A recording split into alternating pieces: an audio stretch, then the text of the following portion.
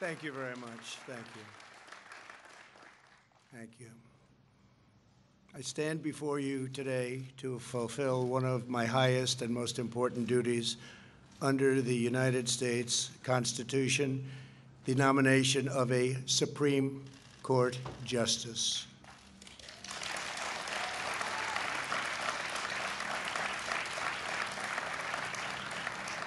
This is my third such nomination after Justice Gorsuch and Justice Kavanaugh, and it is a very proud moment indeed.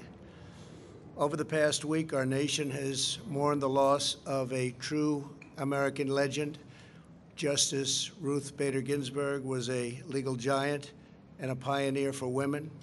Her extraordinary life and legacy will inspire Americans for generations to come.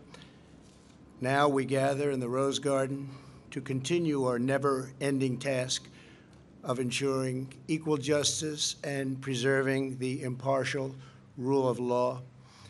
Today it is my honor to nominate one of our nation's most brilliant and gifted legal minds to the Supreme Court. She is a woman of unparalleled achievement, towering intellect, sterling credentials, and unyielding loyalty to the Constitution, Judge Amy Coney Barrett.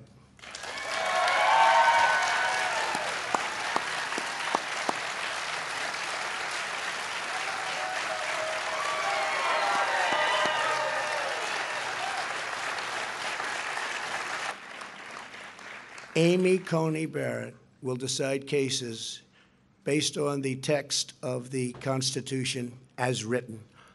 As Amy has said, being a judge takes courage.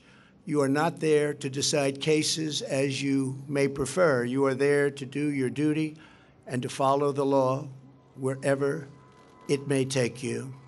That is exactly what Judge Barrett will do on the U.S. Supreme Court. I want to thank the members of the Senate. We have so many of them here today. Thank you very much. I see you in the audience, and you're so proud.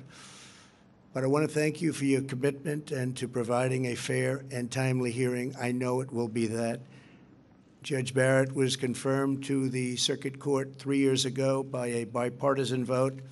Her qualifications are unsurpassed, and her record is beyond reproach.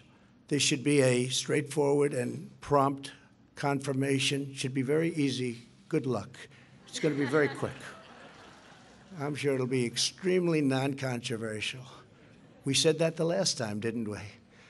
Well, thank you all very much, and thank you for being here. That's really great. Thank you. Thank you. I further urge all members of the other side of the aisle to provide Judge Barrett with the respectful and dignified hearing that she deserves, and frankly, that our country deserves.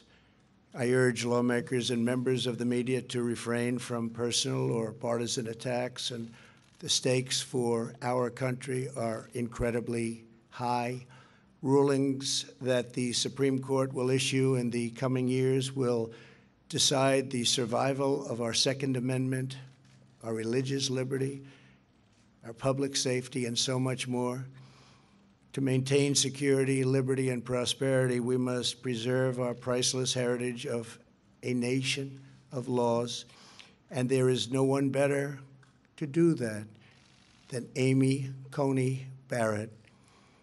Law and order is the foundation of the American system of justice.